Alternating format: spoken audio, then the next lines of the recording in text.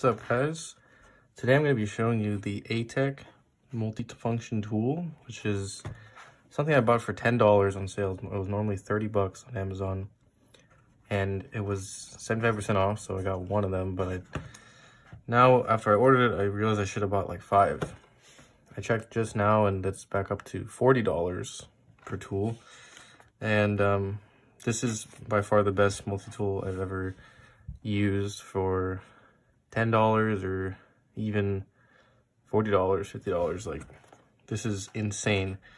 This is made by ATECH, which they make some multi-function pens and other random things, but this is made in China. And yeah, I'm just gonna get right into it. It comes in this box.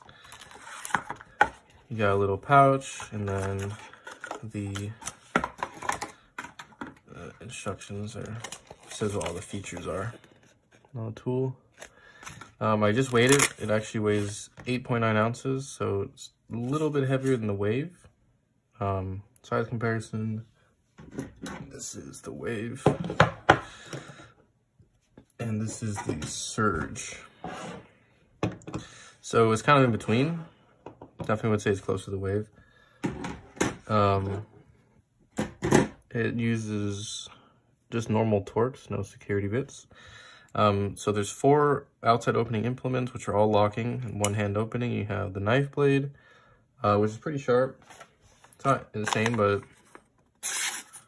you know, decent from the factory. Plus, it's not going to be super steel, so you could sharpen it up really quickly.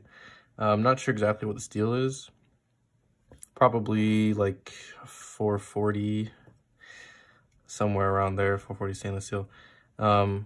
Then you have the saw, which I haven't tested. And then you have the file, which I'm not sure how good this would be. It doesn't feel very abrasive. There's just like this side with just lines going up and down. Then you have like the cross-cut side. And it looks like this is actually slanted a bit. Not sure. You got it right there. So maybe you can do, I wouldn't pry with it, but it's interesting. It's not, it stops right before that edge. Maybe you can use it as a screwdriver they want you to. Let's say, yes, flathead screwdriver. With a few flatheads on here.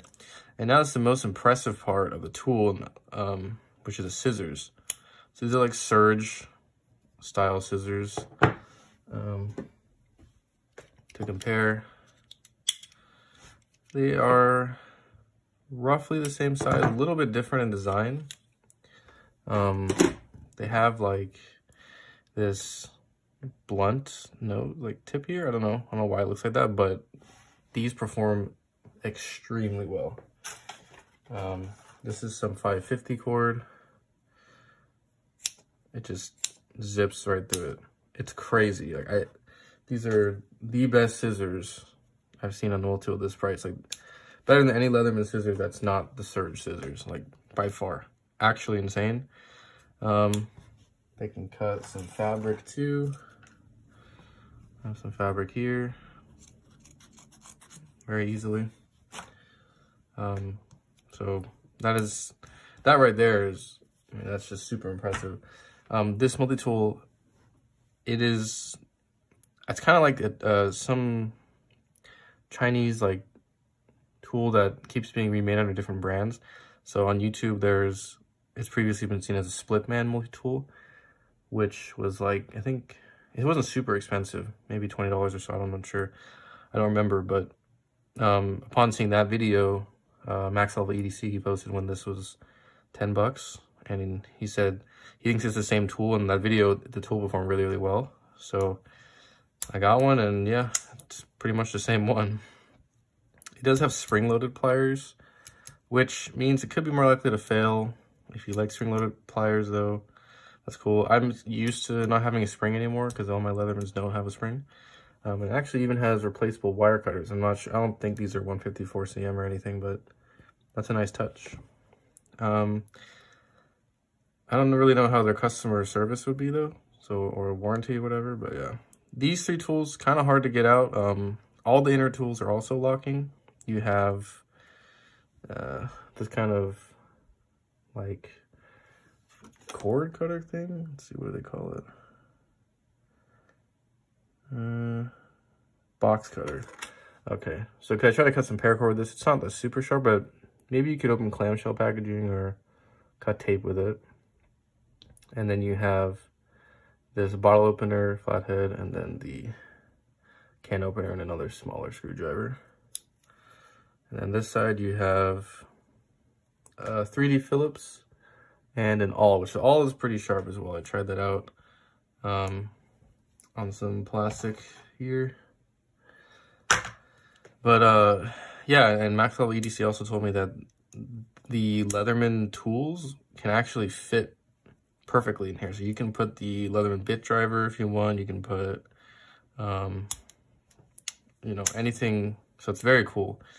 And these are, you know, they're kind of, I guess they're needle nose. They're not a super fine tip, but I mean, you gotta think about the price you're paying. It's actually incredible how good this tool is for the price.